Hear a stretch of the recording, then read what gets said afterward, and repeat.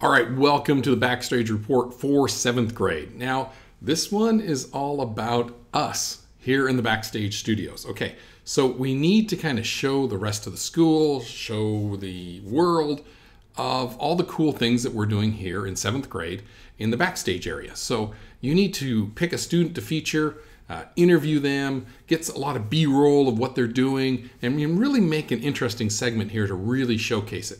Now, also make sure, go back a few weeks in episodes here to make sure we're not, we're featuring different things. They don't want like coding for 6 weeks in a row.